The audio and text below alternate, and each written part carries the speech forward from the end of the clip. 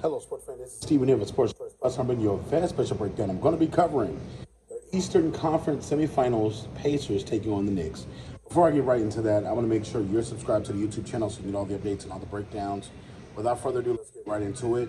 Looking at this matchup here, you're looking directly at Indiana and how they were able to evade elimination from the Milwaukee Bucks. The Bucks had players down, stars like Dame Lillard and Giannis Antetokounmpo. So, naturally, that wasn't the best shot that Milwaukee had, but Indiana did what they had to do to get past. And then you're looking at the New York Knicks. They were able to take advantage of some injuries for the 76ers. Joel Embiid wasn't himself, but he was still able to play. But you're looking at them taking advantage of the mismatches that they had, and they did what they had to do. Let's face it, Jalen Brunson is showing you that little guys in the NBA can do what they do. You're looking at Hart doing what he does from the three-point line. It's just a collective unit from the Knicks. In this matchup here, this is going to be difficult because the Indiana Pacers can go point for point with the Knicks. They can make this game up and down. The interesting thing about Halliburton is, from a point guard's perspective, he can get himself going. He can get other people going. So you don't know when he's coming down the court, what is he going to do?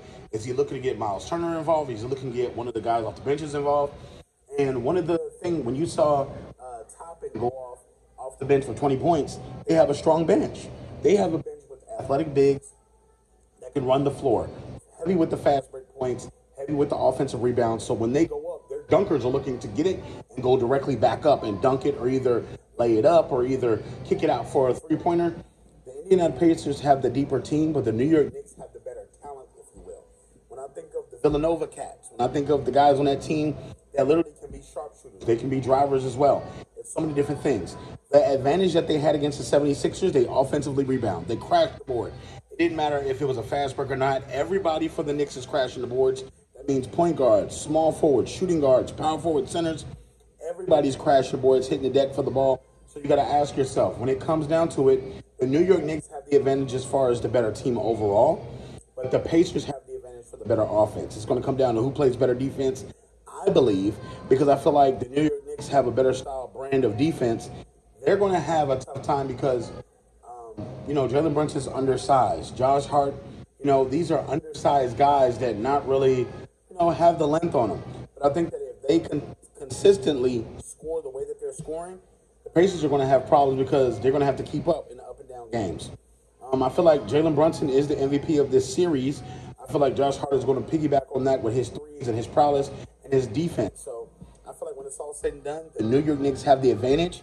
And I think this is going 7 games or 6 or 7 games. And I think that the Knicks are going to come out on top. I feel like the magic that they have when they play in the Garden, the energy, if you will. You saw the energy when they played against the Sixers when the Knicks fans invaded Philly. You saw just how passionate the fan base was. That helped carry them over. And I feel like Jalen Brunson and company are going to carry themselves. They've been doubted when they lost Julius Randle. They've been doubted when they lost Robinson for a little bit, and he came back. They've been continuously digging, and now it's their time to make some noise. Thibodeau is going to have them defensively on point. It's just a question of the offense, how much they score. Is it a grinded-out game where 80 points, or is it a game where in the 110? So all you Knicks fans, get in the comment section. I'm picking you to win. All you Pacers fans, get in the comment section. Tell me what you think, and leave your prediction in the comment section. Definitely check out Sports Choice Plus. I will see you in the very next video.